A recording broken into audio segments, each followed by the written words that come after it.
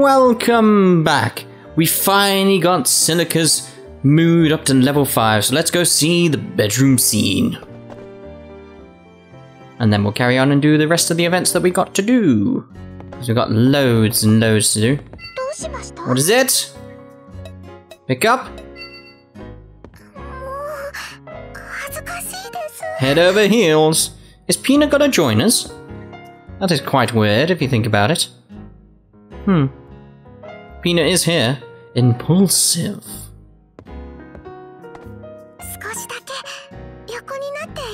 I suppose you can. My heart's racing. I think I've come to the conclusion that that is not Kirito speaking during that bit. Spamming R1 again. We'll see what happens. Ooh, only half a bar. We need more than half a bar, Silica. Give us like 3 bars here, come on. We got a full bar from that one. That's better, that's better. If we get that, that should do us.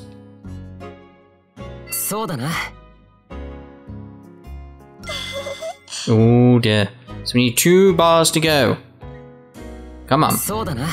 I do wonder what these books are though. Ooh, that's good. We should be fine then. We should be able to get half a bar from each of these, surely. Because we've got 2 more attempts here. There we go, we got half a bar. So we should be able to get half a bar from the next one at least.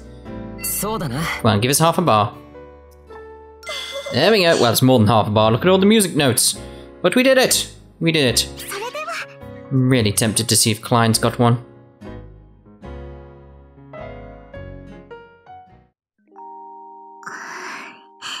Oddly, she looks a lot more adult here. She really does. Like, she probably looks like the same age as like Lisbeth or something like that.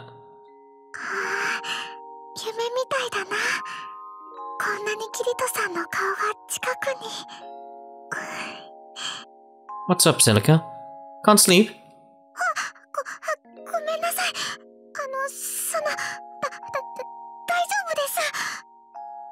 You don't look fine. Maybe I should sleep somewhere else after all.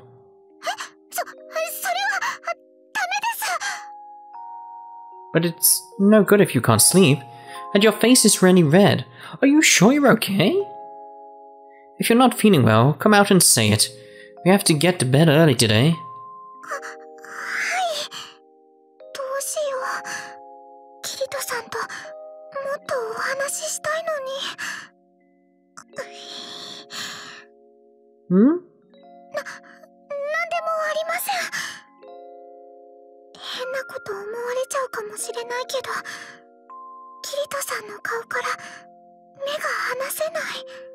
Yeah, kinda weird. So you can't sleep after all.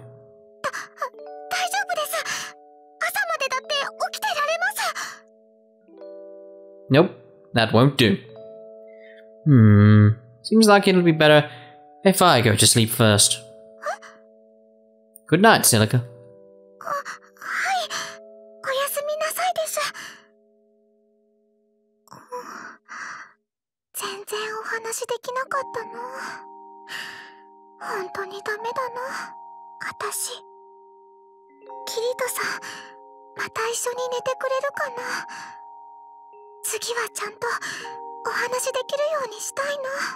That's a point. Can we get different scenes? Like different bedroom scenes? Someone let me know. Can we get more of these bedroom scenes? Because that would be interesting. Like maybe there's like more of a story to them. Pina was here the whole time. Right, so let's see what events we've got to do now. Let's go to the event list. So we got visit Liz at her smithy. Once more alone. Right, so we get rid of Silica. No, not chat. No, not chat. Break's over. No, not Pina either. Oh, no, I keep pressing the wrong things. Okay. Jeez. Right, there we go. Right, dissolve party is what I wanted to press. Now we'll go speak to Lisbeth at her shop. Let's see what's happening now. There's got to be something going on. Well, how did you get outside so fast? That was just crazy. All I saw was Pina, really, but Silica had to be nearby. I think we saw the top of her head, but I don't know. Kirito, irasai. Hello! So, are you ready for another skill honing session? そのことなんだけど、今日は作りたい武器の参考にいろんな武器を見比べてみたいのよ。Sure. How do you plan on doing that? 街まで行けばいろんなプレイヤーの装備を見られるでしょ。それも76層まで来た高レベルプレイヤーの。キリトには使う側からの視点で武器を評価してほしいの。鍛冶屋の目と剣士の目が合わされば多角的な面から装備を評価できるでしょ。That's a great idea. Let's head to town. So, how should we do this? まずはブラブラしながらプレイヤー装備の配点といきましょうか。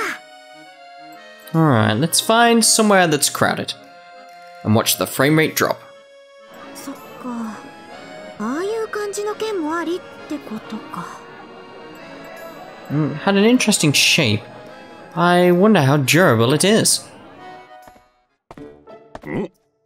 キリトとリズベットじゃねえか。二人で楽しくデートとは羨ましいね。Whoa, Akihiko! デートってどういうことよ。Huh? 皆まで言うな。男女連れ立って街を歩いてたらそりゃデートってもんだよ。だからこれはそうムキになるな。年頃の娘が毎日ハンマー振って青春を浪費するなんて悲しいじゃねえか。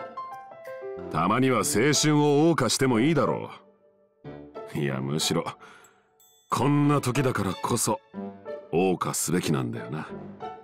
だがキリト、若いのはいいことだけどよ。おめえアスナを泣かすなよ。 Well, yeah, that's why you've got the wrong idea. What? だからそんなんじゃないんだってば。ほらキリト、あっちの店に行こう。 Ouch, don't tug on my arm like that. そんじゃあな。たっぷり楽しめよ。Something tells me he was joking. 後でエギルに事情を説明しとかないと。 Right. You know how gossip can spread. そうね。気が重い。お二人さ、いらっしゃい。ついさっき珍しいものが入ったんだ。よかったら買うかい？何よ、今はそれどころじゃ。 Not so fast, Liz. It could be a quest. そうなんだ。キリトよろしく。お任せするわ。 An unusual item. I admit it. I'm intrigued. Could we take a look? この古文書だよ。秘伝の書？ちょっと見せて。What does it say, I wonder? かつて武具を作る一族あり、一族の作る武具ことごとく優れ、その力は神のごとくなり。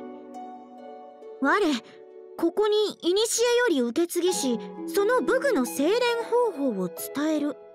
だって。 Divine powers, huh? That's a pretty bold claim. So this manuscript about ancient weaponry we got from an NPC blacksmith. I read that completely wrong. So this is a manuscript, blah blah blah blah blah. I think we can safely assume this quest is about forging weapons. そうみたいね。まずは特別なアイテムを集める必要があるみたい。素材にレラチオン鉱石、炉に入れる聖なる豪華、火事に使うベルンドハンマー、それから最後に武器を使う相手とって、ここでページがちぎれちゃってる。Oh. Well, it is an old book. So maybe the first part of our quest is to restore this book. Wow, she really focused on that book. ねえ、これってなんかすごいクエストかも。 Really? Really? ここまで家事に徹底したクエストは今まで見たことがないもの。それにこんな上層でハンマーやロの火を揃えるクエストだなんて、これはきっととんでもないわよ。 Well, I'm no blacksmith, so I'll have to take your word for it. そんなにすごいものなんだって。剣士が武器に命を懸けているように、鍛冶屋にとって設備はものすごい重要なの。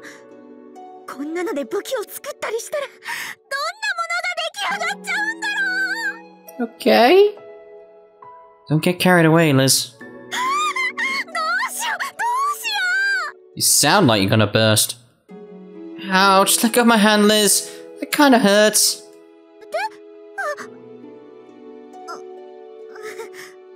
ごめんね。ついテンション上がっちゃって。 Well, it must be quite some quest to have gotten you so worked up. そうなのよ。だからお願い、キリトも手伝って。 Another quest we have to go off and do? Very well. How can I resist when you're that excited? Besides, I want to see what a weapon with divine powers is like anyway. I'd be happy to help. ありがとう、キリト。 Can't wait to see what we come up with. This excitement sure is infectious. Right, let's have a look, see where we gotta go then. Oh. I really expected there to be something. I thought that was going to lead on to more quests and be like, right, this is another thing where we go off and do some more quests, but nope. Right, so, go to Agio's shop with Lifa. Speak to Yui in Agio's shop in private during the day. So let's actually go change it to the day. By going to our room. And then we'll speak to Yui. See what she wants, and then we'll probably do one of the other ones. So nice when it's nighttime in this game, because the frames per second does not drop. It's a shame we have to go change it to daytime. Ba-dum. Right. Sleep until morning. It's perfect, because we need to be in this very building for Yui to appear. There we go. 6 in the morning. Perfect! Who wakes up at 6 in the morning? Oh, actually thinking about it, I do need to get up at 6 in the morning. Oh! It's a good job you said something, Huey. I wouldn't have noticed. Papa, どうかしましたか? No? Huh? Oh no, it's nothing really. I was just thinking how whenever we're off gallivanting about, you're left in this inn all by yourself. I feel kind of bad about it. You must get pretty lonely here sometimes. 私のこと気遣ってくれてありがとうございます、パパ。でもそのことなら心配いりませんです。ママだっていますし。パパとママが出かけてる間は皆さんがよく相手してくれます。 That's true, I guess. It's not like the inn's without its fair share of regulars. Well, if you're really sure. ちょっとキリト君、そんな簡単に納得しない。ママ？ Am I missing something, Asuna? Why shouldn't I take Yui at her word? ユイちゃんならキリト君に心配かけないようにするってわかるでしょ？ママ、私はそんな寂しい思いなんかしていないですから。パパとママにはアインクラッドを攻略するって大事なお仕事があるんですし。ほらもう、ユイちゃんってば遠慮しすぎ。そうだキリト君、今日時間ある？ I suppose. 久しぶりにユイちゃんと一緒に街をブラブラしない？ That would be kinda cool. ユイちゃんだってずっと宿屋にいるだけじゃつまらないよね。 Sounds good to me. If Yui's on board, we'll call it a date. What do you say, Yui? ママ、パパ、もちろん一緒にお出かけしたいです。 It's settled then. We might as well get going now. だったら私にこの街を案内させてください。 But I already know my way around town. Very well!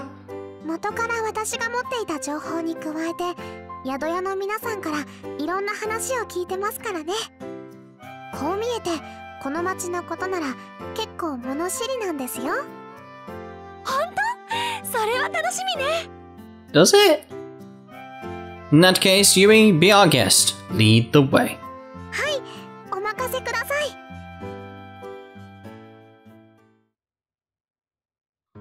パパ、知ってましたか？ここの泉に湧くお水、なんと飲むだけでヒットポイントが1回復しちゃうんです。Kinda pointless then. Really? Only 1 point though. How much do you need to drink for it to take effect? コップ1杯分ぐらいですね。That's a lot of cupfuls to refill your health. そうなると回復に利用するにはちょっと厳しそうね。By the time you drunk yourself full, you'd be lucky to have replenished 10 or 20 points. それもそうですね。残念です。あ、でも飲むだけでも美味しいんですよ。へえ、それはちょっと気になるわね。どれどれ？あ、ほんとね。冷たくて美味しい。Yeah, let me try. Wow. There definitely wasn't any water this good on the lower floors. 桶か何かで汲んで料理に使うってのもありかも。ゆいちゃん、教えてくれてありがとう。私もママに喜んでもらえて嬉しいです。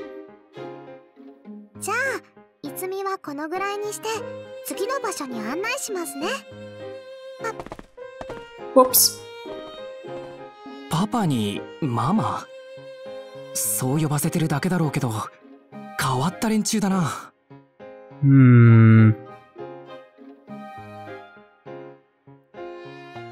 次に私が自信を持っておすすめするのは、じゃーん、このお店です。Just like the ta-da! I give you this shop. Yay! お店？レンガぐらいしか置いてないみたいだけど。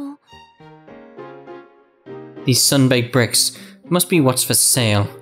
I didn't know there were NPCs selling stuff like this. はい、パパの言う通り、ここは日干しレンガ屋さんです。実はこの町の中に家を持ちたい場合は、ここでレンガを買って自分で一から作り上げることもできるんです。Yay? 家を直接買う以外の裏技みたいな感じですね。I suppose, but what about the plumbing and everything? Sounds like hard work, but also like it could be fun. そうだ、パパとママで一緒に作ってみるっていうのはどうでしょう。二人の共同作業なんて。冗談はさておき、22層の家にも戻れないし、こっちに別の家を持つっていうのは悪くないかも。With the right amount of time, the idea of building our very own dream house is really appealing. Unfortunately, we need to save our efforts for our real mission, namely, clearing each four, yep. そうよね。でも、家族3人水入らずで過ごせる場所はやっぱり欲しいよね。Oh, let's think about it. Like I said, building a house together could be a lot of fun. はい、その時はまたこのお店に来てください。それじゃあ、ここはこのぐらいで一旦広場に戻りましょう。パパ。Did it again. 家族って、あの子本当にあの二人の子供ってことなのか？でもそれってどうやって？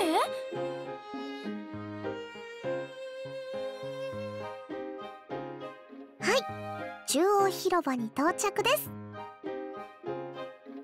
Well, will you look at that. I never realized the street was connected to the town square. Really? ゆいちゃん、いろいろ教えてくれてありがとう。見慣れた街でもいろんな発見があるものなのね。面白かった。We've been holed up here for a while, so I figured we knew the place inside out. Good job on proving us wrong.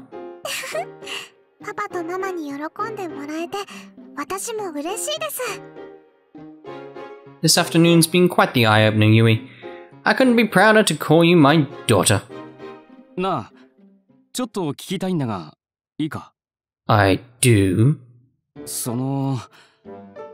さっきからその子、あんたたちのことをパパとかママとか呼んでるけど、あんたたちの子供なのか？ She sure is. マジか！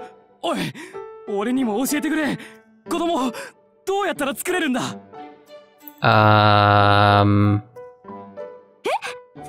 ちょっと、そんなことこんな人前で聞くことじゃないでしょ。 It's okay, Asuna. It's a fair enough question. Is it? You see, the system doesn't really allow you to create a child per se. 子供作れるって本当なのか？結局はバーチャルデータなんだから不可能じゃないよな。あの子かわいい。私もあんなかわいい女の子なら欲しいかも。でもこのゲームが始まって2年しか経っていないのに、あの子大きすぎないか？バカ、そこはデータなんだからすぐ成長するに決まってるだろう。 This is getting out of hand. We're attracting quite a crowd. パパ、ママ、なんだか怖いです。どうするキリト君、強引に突破しちゃう？ Yeah. We need to clear up this misunderstanding first. I recognize some of these faces. Listen up, everyone. It's true that Yui is our daughter. We're just not her biological parents. As you can see, she's still only a small child, so Asuna and I are taking care of her as foster parents. つまり、子供は子供でも養子ってことか。 That's right. So I guess what I'm trying to say is, to be completely honest, we don't know how to make children here either. なんだよ、ぬか喜びさせやがって。いや、本当に子供が作れたとしても、お前の場合はまず相手を探すのが先だろうが。うるせえよ。Well, I've said all I can, so we'd best be on our way. See you around. おう、養子だとしても、その子のこと大事にしてやれよ。That's just what we were planning on doing.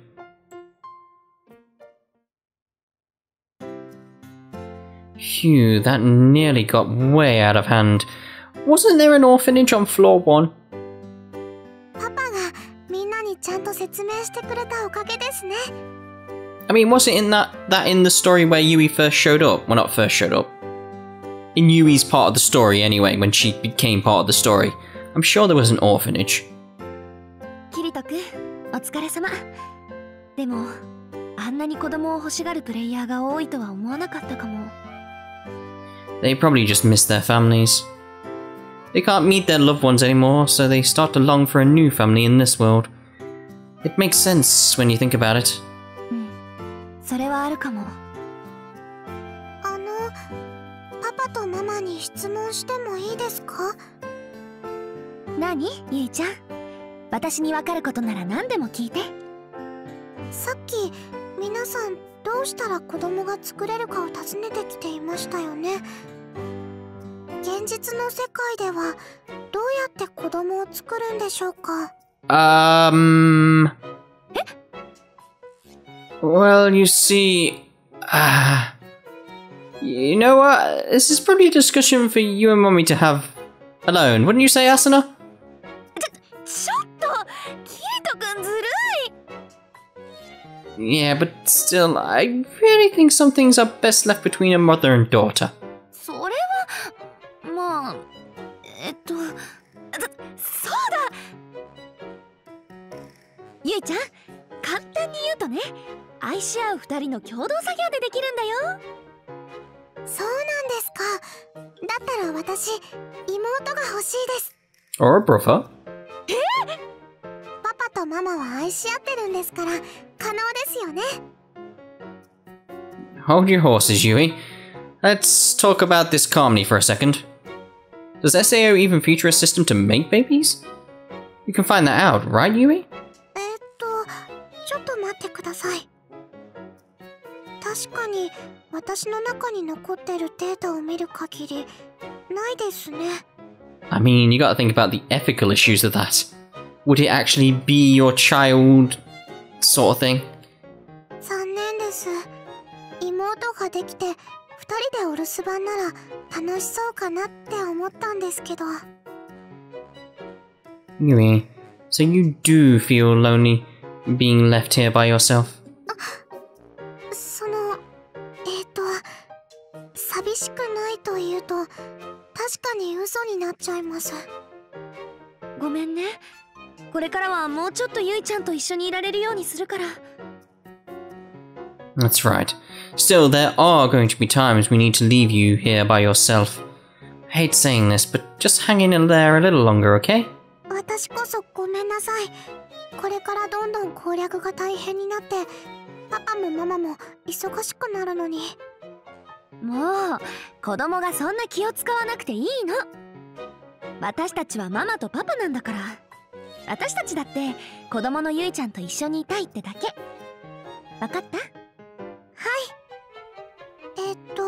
それじゃあ話を戻すんですけど、さっきママが言った現実世界で子供を作るための共同作業って具体的には何なんですか？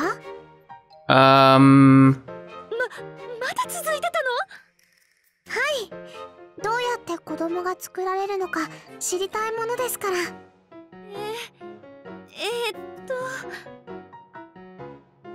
そう、キスよ、キス。なるほど、キスだったんですね。確かに2人の共同作業です。It's not like Asuna to lie outright like that. Still, Yui's hardly at the age where we can tell her the truth. それで、キスをすると、どうやって子供は現れるんでしょう？それは... I should probably step in before this goes too far. Oh, what happened? You can't do that. That's not right. Invite Sinon to train with you. She's in her room during the day. And I go shop with Lifa. So is Lifa here? No, so let's go upstairs, seeing as it's during the day, so we need to see Sinon. Hey Sinon, I was wondering if you were free. 訓練、私の方の準備はできてるわよ。Alright, let's get started.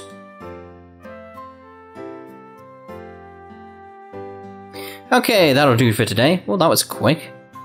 そういえば、スキル系統について聞きたいんだけど。Oh yeah, you've got quite a few skill slots now, so you can learn a wide variety of skills. 試しにいくつか習得したけど、見てくれない？ Show me? Show me what? Your status screen? 何よ、問題があるの？ Well, it's just not a good idea to show your status screen to other players in this game. If your opponent knows your level, HP, skills, items, or other stats, it could give them a huge advantage over you.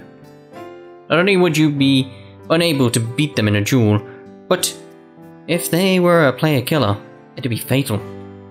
でも、あんた、私にデュエルや PK なんてしないでしょ？ Well, that's true.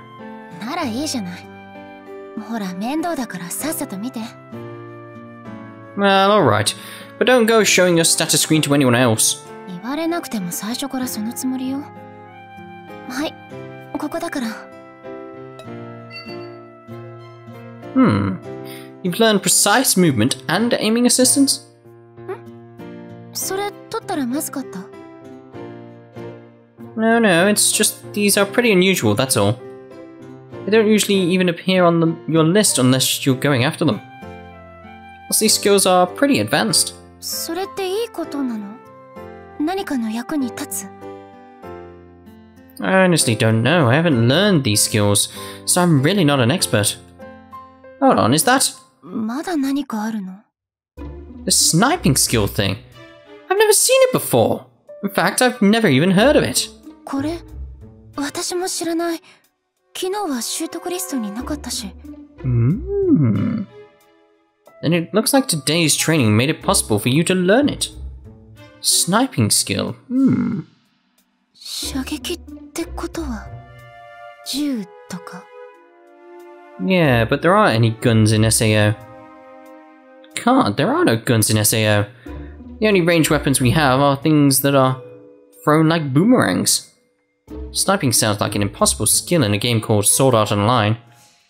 Maybe it's a unique skill, or maybe it's a system error. It could be risky to learn.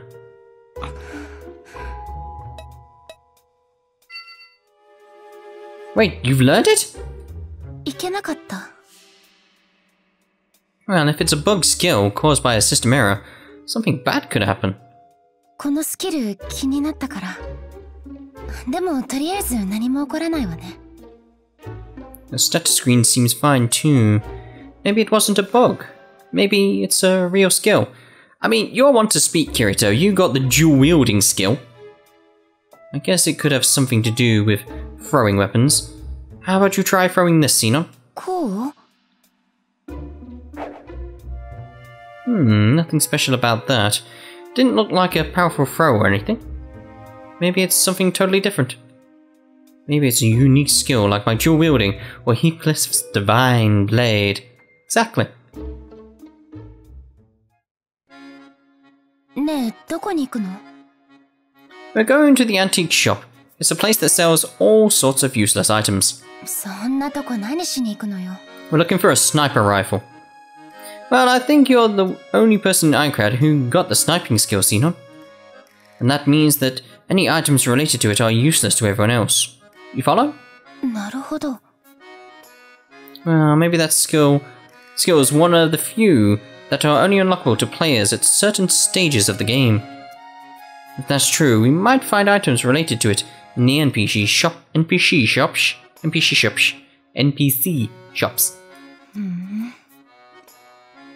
なんかあんた生き生きしてるわね。まるで自分のことみたいに。 He's just been through this sort of thing before. Well, it's not every day you come across a new unique skill. Of course I'd be a little excited. 少しね。まあいいわ。私もちょっと気になってきた。Whoops. あ、ついたみたいね。骨董品屋。ここ、本当に営業してるの？ Of course I am. Look, there's the NPC shopkeeper. いらっしゃい。Hello. 私一人だったら絶対入らないわね、この店。 But these are the kinds of places you need to go if you want the best items. 今のところ本当に役に立たないものしか転がってないみたいだけど。あ、これなんか珍しいんじゃない？ What is it? Excuse me, could you tell us what this is? そいつは弓だな。数日前に偶然手に入ったんだ。 Awesome. 珍しいものだが役には立たんよ。 A few days ago, huh? Maybe new ranged weapon data entered the system when it was unstable. それ、私に持たせてくれない？ Sure. 持てる。撃てそう。 Alright, we'll buy it. Oh, this price. I thought he said it was useless. 何？高いの？ Oh, well, we'll figure something out. Do we actually get a skill for her? 仮はあまり作りたくなかったんだけど。 Like, will she actually be ranged in fights now? Because that would be awesome. Don't worry about it. Don't really have a choice, even if it is a total ripoff. I'll tell you what, consider it a present to commemorate your learning of that sniping skill. Or maybe a present for discovering a new unique skill. そんなのどっちでもいいわよ。でも、ありがとう。そうだ。ちょっとお腹空いてきちゃったし、どこかで食べていかない？お礼に私がおごるから。Oh, you don't need to do that. 何よ。私にはおごられたくないっていうの？ No, it's not like that. It's just... well, okay. Thanks. Whoa, how did you find this place? You only just arrived in this world. フィールドのモンスターはまだ私には手強すぎるし、街にいてもスキルの訓練以外やることもないしね。だからいろいろなお店を見て回っているの。 I see. それにしてもゲームなのにいろいろなお店があるのね。これは夢中になるのもわかるわ。 Are these the kind of places you like then, Sinon? 雰囲気がね。落ち着ける感じ。I don't really feel comfortable here. It's too fancy for me. ほら、何でも好きなものを頼んでいいわよ。期間限定メニューはリンゴのシブスト。I would actually love an apple tart right now. They sure got some amazing food on these higher floors.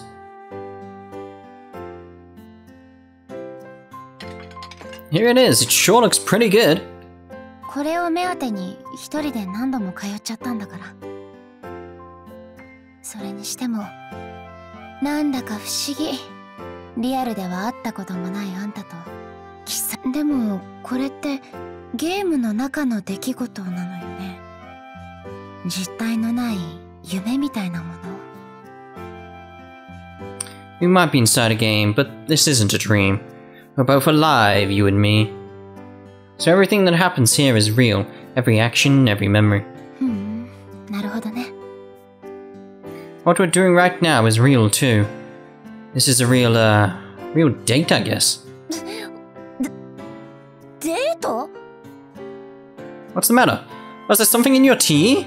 食事には誘ったけど、デートだとかそんなつもりじゃないわよ。Ah, I see. Well, let's enjoy the food. ねえ。It's so good. Delicious. リアルでも一緒に喫茶店に行ったりできるといいわね。Did you say something? なんでもないわ。さて、私も食べようかな。あんたが食べてるのもらい。Hey, I was saving that. Well, fine. I'm taking this one so we're even. There we go then. Right, so what's left in the event list? Hagu's shop with Lifa. And that's pretty much it, and then we're done for this part then. So, give me Lifa in the party.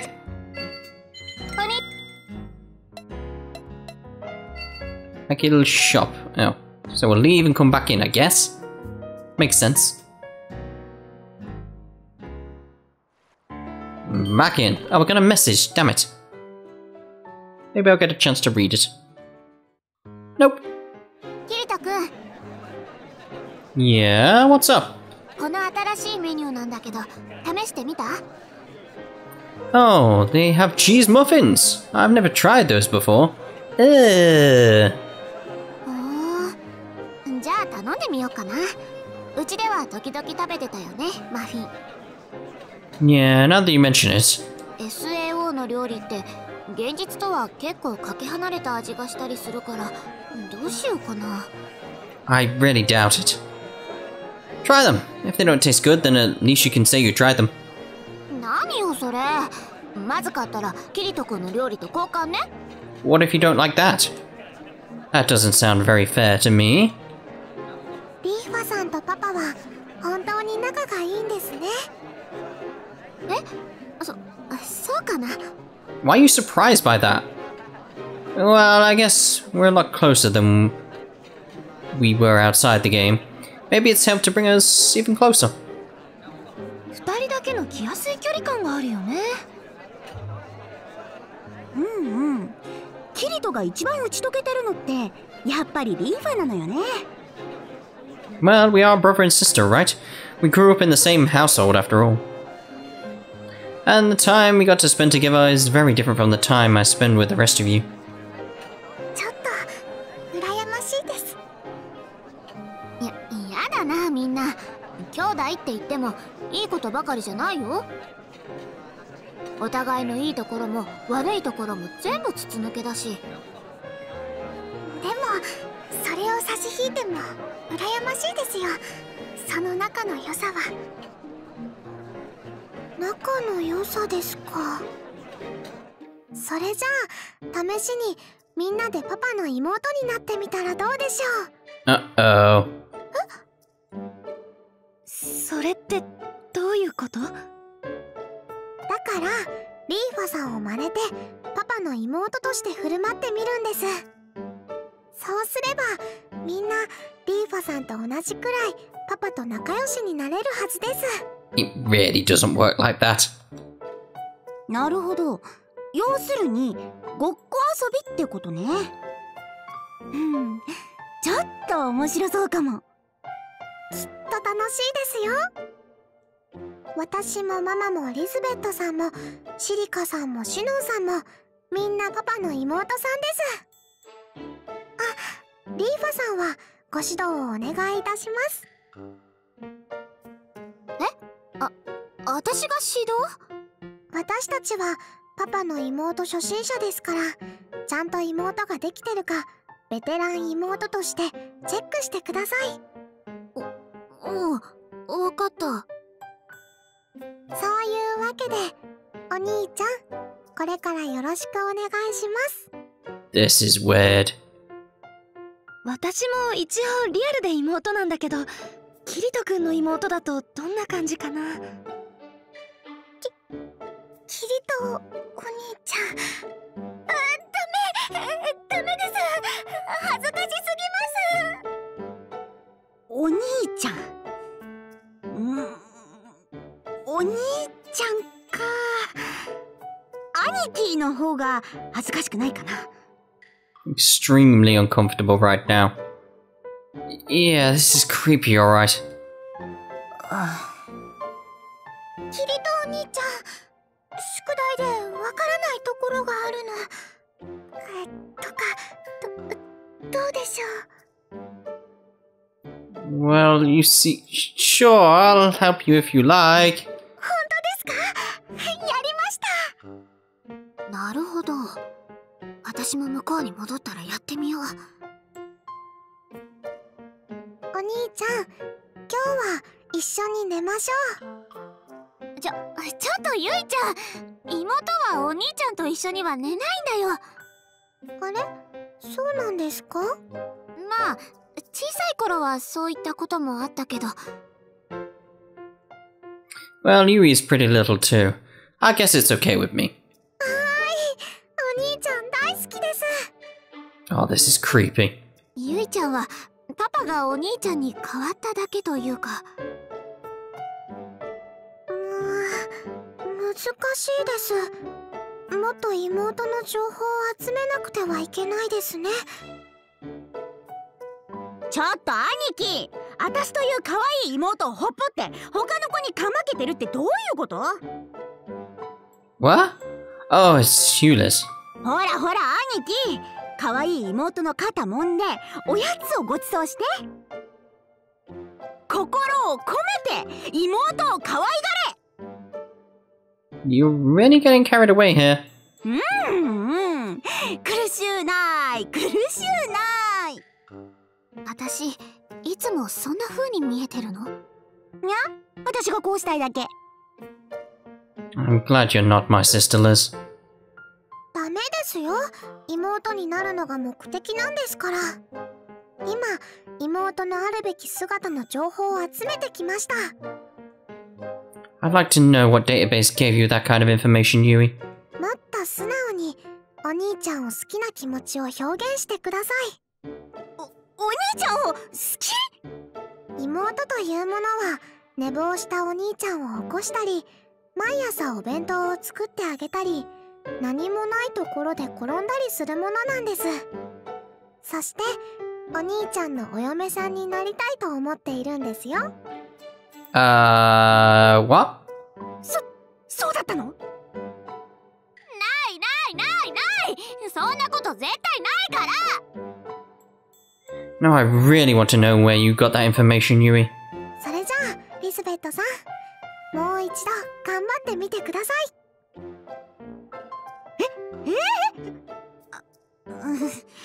もうしょうがないわね。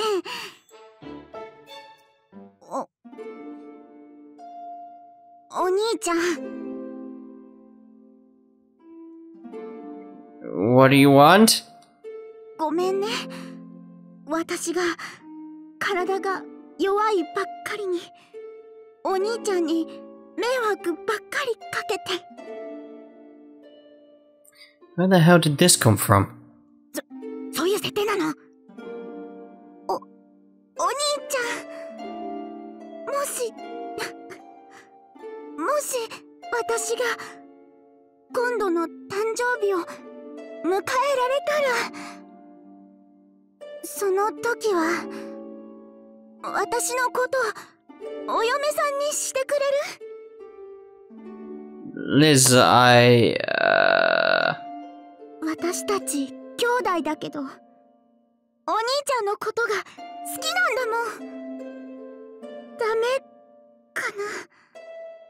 kinda, yeah.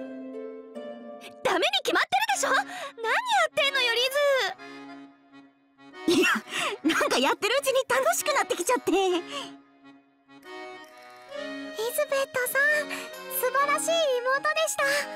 Was she? なんかだんだんよくわからない展開になってきてる。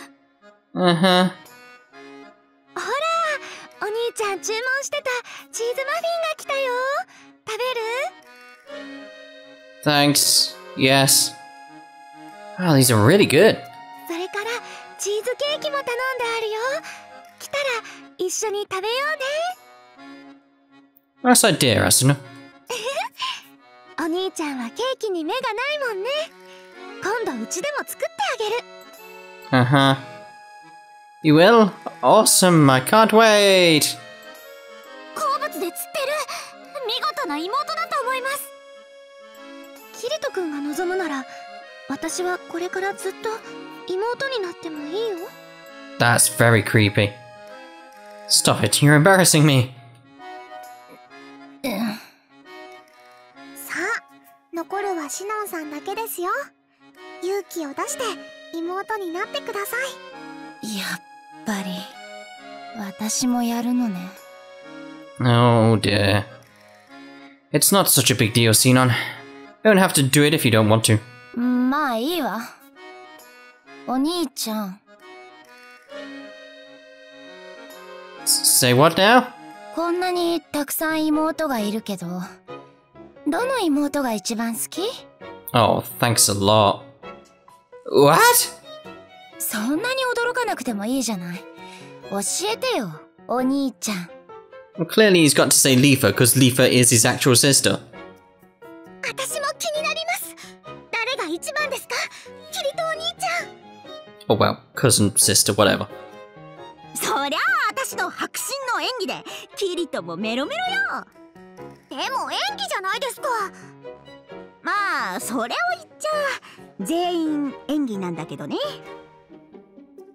それはまあそうですけど。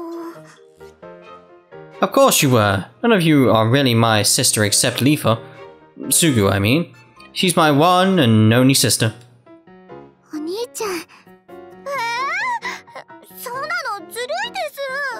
It's not fair that he picked his actual sister. 何よ、ちょっとつまらない結論じゃない？ It doesn't matter, really. I'm close to all of you already. You don't have to be my sister to know that. I look back to how I used to be 2 years ago. I've changed a lot.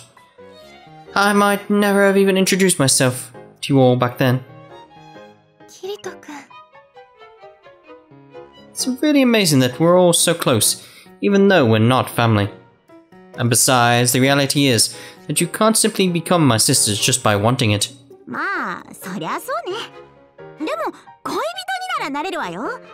あ、キリトの場合はアスナがいるから愛人か。愛？ Liz, what are you saying? 愛人って何ですか？ Don't ask. やば。愛人は友人よりも仲良しですか？今度は愛人をやってみましょう。No. 愛人ってキリト君の愛人？リズ、ゆいちゃんに変なこと教えないでよ。ごめん。さあパパ、今度は愛人ですよ。Uh-oh. Give me a break. Oh, thank you. Thank you so much. That would have been a really hard scene to watch. Right, so let's check the event list, make sure we are done. Yep, we're back to our normal 4. So, right. that's us done for this part then. Next part we'll carry on with what we normally do. And we won't have a scene at the start with the bedroom, I assume. I might see if we can get Clyde. If we don't, we'll just go off and pick up quests like we previously did. But, like I said, that's us done, so we'll see you in the next part. Bye-bye!